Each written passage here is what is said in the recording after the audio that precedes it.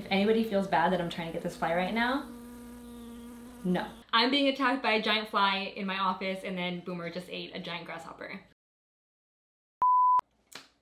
Are we recording? Are we live? It is officially Taurus season, aka my birthday month, and it is time for my annual birthday get ready with me. Welcome back to my channel, guys. If you're new, my name is Alatorre. Join the family and hit that subscribe button. I'd love to have you. One of the reasons I do this every year is because you guys are such a big part of my life, whether you know it or not. So when I do these get ready with me's every year on my birthday, not on my actual birthday, a few days before, but hopefully going live the same week as my birthday, I personally feel like I'm getting ready with you guys, and I just love it. I love sharing my annual look.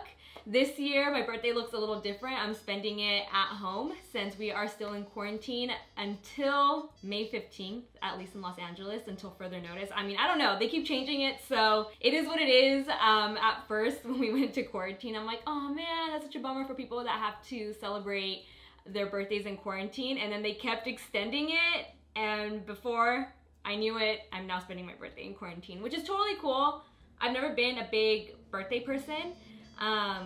I just like to spend the day doing absolutely nothing, since I feel like on most days I'm like on a go, go, go kind of schedule. And last work day, I'm gonna put my all into today's videos. I'm gonna film a couple more today, so I can just, you know, kick up my feet and relax all day tomorrow. Maybe sip a little mimosas, got some White Claws, even though I'm more of like a tequila girl.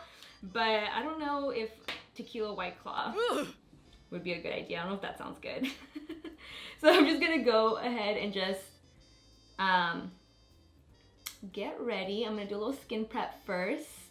If I'm gonna sip on something all day, I want something that's not sugary and it's gonna leave that like gross taste in my mouth or have me feeling worse. I mean, obviously alcohol in general doesn't make you feel good. I don't typically drink, maybe like once a week I'll have a cocktail, but the more sugar your beverage has, the worse you feel in the morning. So I'm still down for mimosas, but I feel like I can only have one, and then I have to move on to something lighter, because if you've ever done bottomless mimosas, if you haven't, I mean, 21 and up, of course, but if you have not experienced bottomless mimosas on a Saturday afternoon, if you're 21 and up, maybe put that on your bucket list as soon as this quarantine's over.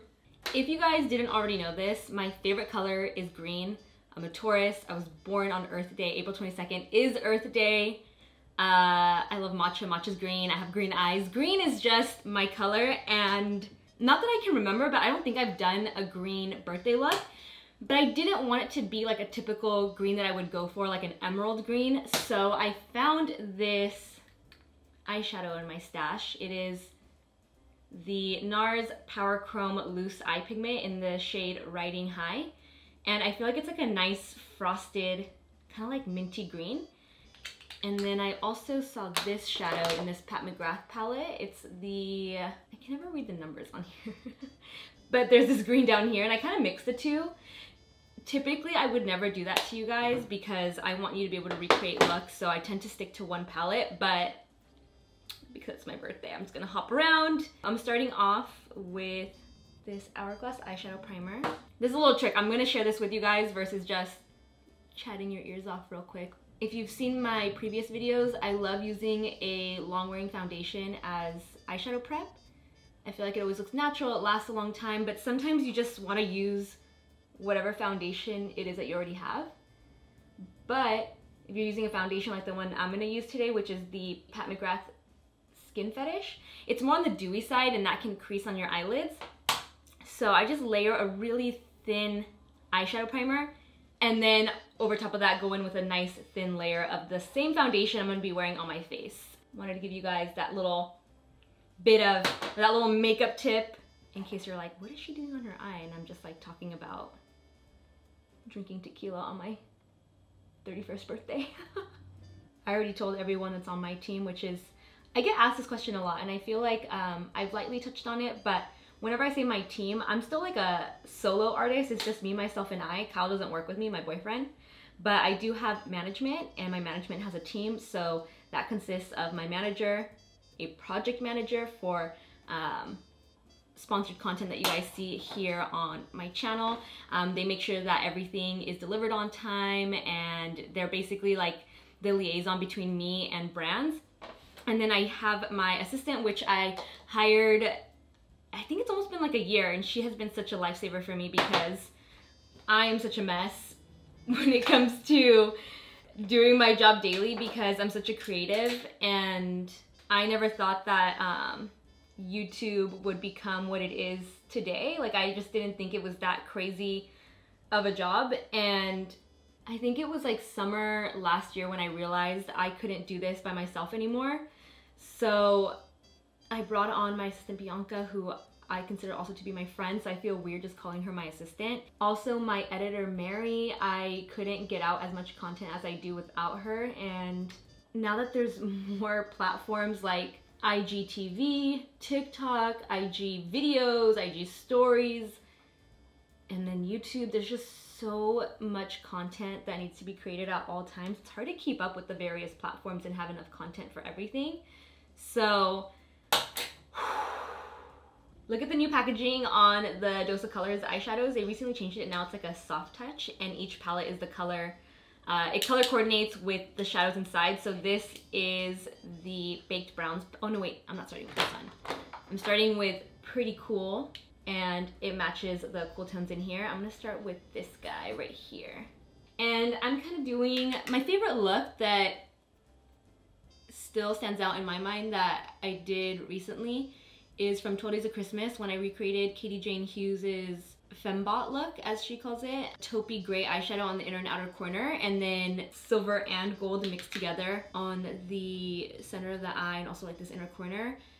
That to me was like the most flattering look I've ever done, which is why I'm doing it for my birthday this year, because I just love the way the eyeshadow made my eyes sort of like, it made them cat-eyed without having to add an eyeliner, and also smoky but not too smoky. Have you guys gotten super into TikTok? Because I need to share my thoughts about TikTok with you guys, okay? I need to somewhat vent for a second. So I feel like TikTok is having a moment right now because everyone's at home. It's really fun content to create, and I was resistant for a bit. I was like, I don't need to be on another platform. Like I said, I'm already like super overwhelmed with all the various platforms and kind of, you know, allocating different content for each platform. You really can't resist something when, you know, it's a part of your job. It's like this new platform, everyone's jumping on it, and it's just smarter to at least try it than to completely disregarding it, which is what I was doing at first. So anyway, I joined it. I thought it was hilarious. I feel like every other video I was like tapping on Kyle's shoulder like, you have to see this video, babe. Oh my god, this video is so funny.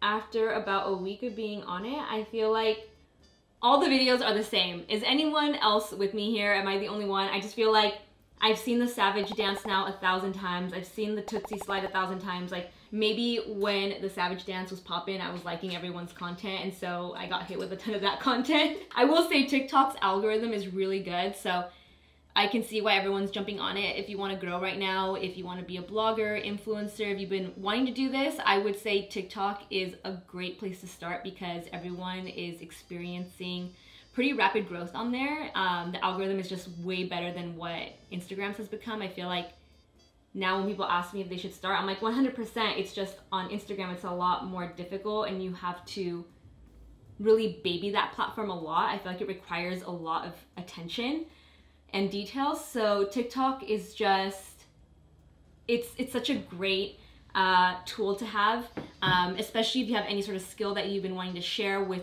the public that, you know, would then turn into you being an influencer full time. Then you should 100% do it and see how you can really take advantage of TikTok and how people are growing on there. But you gotta find ways to be original because it started to lose me for a bit. I'm like, I don't wanna see one more Savage dance. Too much of a good thing is never a good thing. So it started off great, went downhill, and now I feel like I only go on it sporadically, whereas when I first got it, I feel like I was spending a lot of time on TikTok just seeing like what was on there. I'm still not fully committed. I've only uploaded like 2 videos. Boomer's a natural at it, of course, my youngest child. If you're new to my channel, not my actual child, my youngest husky. My only videos on there are of him and like me doing a workout. That's it. Okay, this is my favorite part of this entire look. I'm gonna go in with that shadow I was talking about. Riding high. as you should be on your birthday. Can I get this to focus? Thank you. Sorry, I'm still getting used to this new setup, guys. I feel like I'm constantly going in and out of focus, even though I have like my camera setting to, it shouldn't do that. But life is hard when you film yourself. I need to get I think it's like the Canon app on my phone so that I can control my camera through my phone. I saw Carly Bybel, who actually, fun fact, is the person who inspired me to start a YouTube channel back in 2015. I just loved her energy, I loved her makeup, and that's what led to me pursuing a career as a freelance makeup artist and then transitioning into YouTube, because I think YouTube was always on the back of my mind, but it just sounded really scary or like sort of dumb to say back then, like I want to do YouTube, because it didn't seem like a real job, and I wasn't confident enough to say that. And I think from doing freelance makeup and really practicing my skills and getting better at makeup, and then, you know, sharing it on YouTube, I think that really helped build my confidence and got me to where I am today. When I first started doing makeup, I remember Kyle called me out and he said, how come when people ask you what you do, you say, I'm just a makeup artist? You say it like it's not important or like it really matters to you. And I was like, I just don't feel like I am a makeup artist. I feel like kind of dumb saying it. Like I definitely did not have confidence, and it's been built over these past couple years. And I appreciate for you guys thinking that of me. Love you for that. I want this to feel more get ready with me-ish. So I'm gonna put my mirror here. You guys can let me know afterwards if this kind of bothered you. Always appreciate feedback. Another tip I want to share with you guys, if I do eyes first, which I have been loving doing lately, is if I get a little bit of fallout, and you know, just a little bit, not a lot, I will pick up my moisturizer that I use to prep my skin with on a brush, and I'll literally just buff out that fallout like so. And for my birthday foundation, I am, you know, I was torn. I was gonna use Makeup Forever Reboot because I love wearing this foundation all day long. I will most likely wear it on my actual birthday, you know, with less makeup than what I'm wearing right now. But I decided to go with the Pat McGrath Labs Skin Fetish. I love this foundation, shade Light Medium 13. Before I started on my face, I went into the kitchen because I was like, do we have any snacks? I want like a snack right now. But since we've been on lockdown, we've really been trying to avoid getting snacks that are unnecessary. We did it for like the first week. We bought like a bunch of just like random little goodies. There's these, if you guys are familiar with Trader Joe's, they sell these chips. I've eaten them here on my channel. They're like, someone called them gentrified Takis, and I died laughing because they're basically like a knockoff of the OG Takis, but like Trader Joe's version. And they're so good.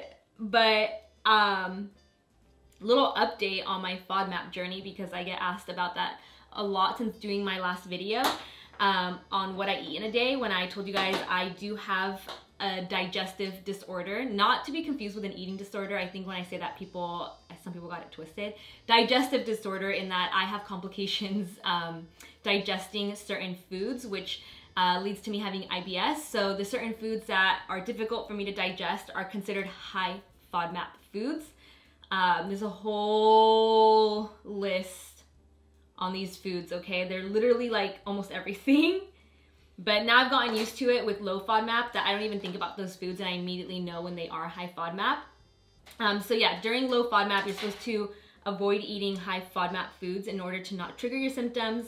And then after a month of eating low FODMAP, you can reintroduce these trigger foods to see, or you can reintroduce them individually, one at a time, to see what triggers you. So that way you know exactly what causes your digestive problems, and not just like blame it on something like gluten or dairy. You have like an exact answer, because all foods are classified under a certain FODMAP category. Anyway, I have avoided going into the testing stage because I have been feeling so good that I'm avoiding it. I'm avoiding it because I love not being bloated, not being gassy, not having emergency runs to the bathroom. I've been feeling good. But the other day, I decided to make corn, knowing it is high FODMAP, but I had like this bag of frozen roasted corn from Trader Joe's that is so good. Like you can literally make like at-home elote, like when you add like all the spices and whatnot. Trader Joe's also makes one called Everything But the Elote seasoning. So I got that seasoning, that's why I made the corn. And I know it's high FODMAP and I shouldn't eat corn in large amounts, but it was so good that I was like, oh well, I'm gonna eat it anyway. I don't think corn affects me. My body does not like corn. This is the Fenty Beauty Concealer in shade 145. Now I know why growing up, I always had these digestive issues, because growing up in a Mexican household, your primary dishes at dinner are like corn, beans, rice, and onions and garlic. I don't know of a single salsa that does not contain onions or garlic, aside from the Fadi one that I recently bought, which is really good, by the way, in case you have the same issue as me. Onions and garlic are like the #1 triggers. So as for FODMAP updates go, all I know right now is that my body does not like elote, which is very tragic.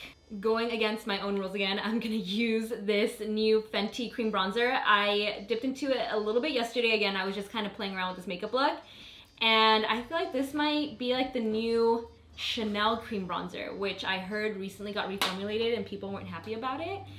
But this one, it does come in 3 shades. This is like the medium shade, shade number 3. So there's a lighter shade and a darker shade. The medium one matched me really well, and I feel like it blended out so seamlessly, which for a cream bronzer is really important because it can easily start to look a little crazy.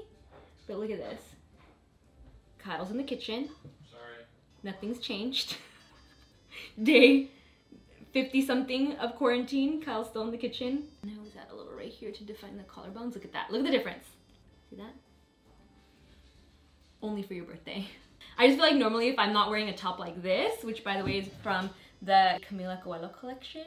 I love her collection. I feel like everything fits so well, and I am 5 feet tall, incredibly petite, very square shaped, and everything from her line fits so good. I've been trying to not buy things unless they are like I actually run out of a makeup product, because I was going through all my makeup and I forgot, not even forgot, I didn't realize that eyeshadows also expire. I know skincare and a lot of like creamier, more liquid type products expire after you open them within 12 months. And I was going through all my drawers because I'm planning on doing like a Marie Kondo, Does It Spark Joy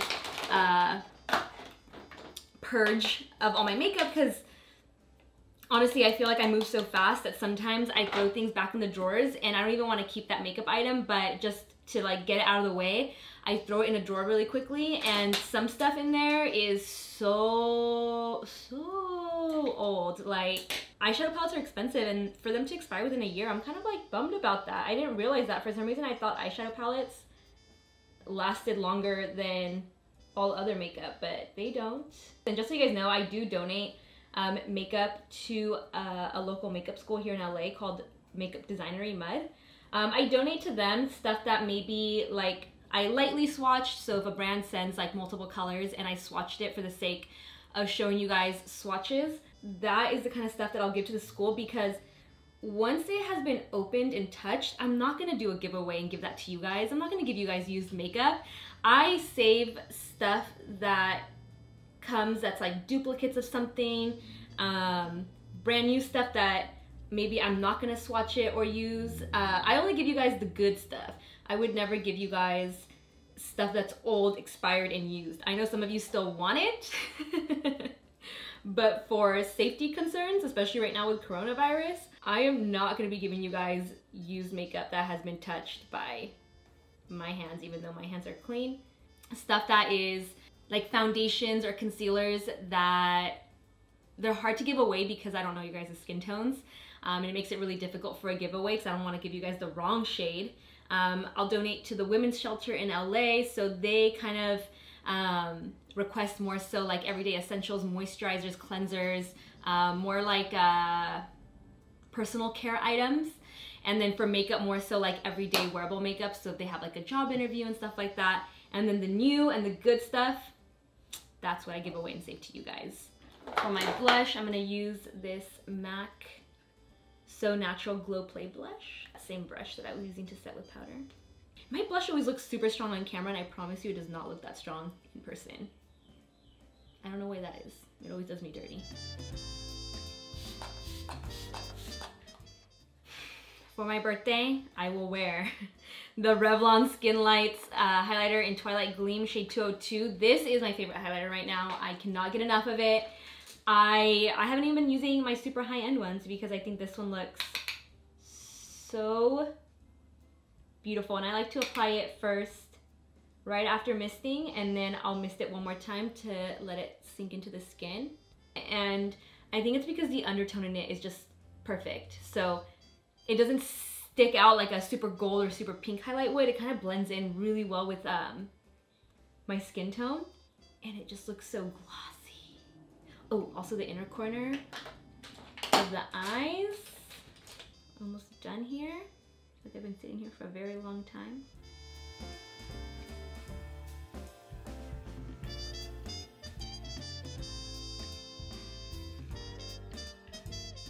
Coming together. I'm feeling very festive, guys. Might have to like bust out a tequila shot at 12:48 in the afternoon. I am going to finish this off with a nude lip. I'm using the Makeup Forever Artist Pencil in shade Anywhere Caffeine and Nude Kate by Charlotte Tilbury.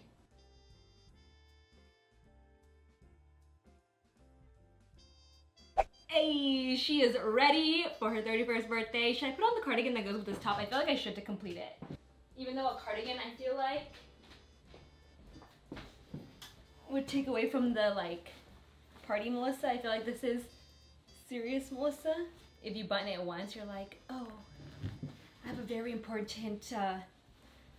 Zoom call this morning. And then if you take it off, you're like, time to party! I don't know, I kind of liked it without the cardigan. I mean, I keep calling it a cardigan. I kind of like it without the blazer. That's gonna be a wrap on today's video. I hope you guys enjoyed getting ready with me. I feel like this is very earthy, like my Taurus self. If you share a birthday with me or have a birthday that has happened during quarantine or is gonna happen during quarantine, I hope that you turn this on and get ready with me as well so that we can celebrate together. Eat all the sugar you want. If you're 21 and up, and enjoy the day. I love you guys. Hit that subscribe button if you didn't already. Share this video with anyone else who is celebrating their birthday and looking for a go-to look. And of course, don't forget, there's that fly! Don't forget to hit that notification bell, and I will see you in the next one. Bye guys!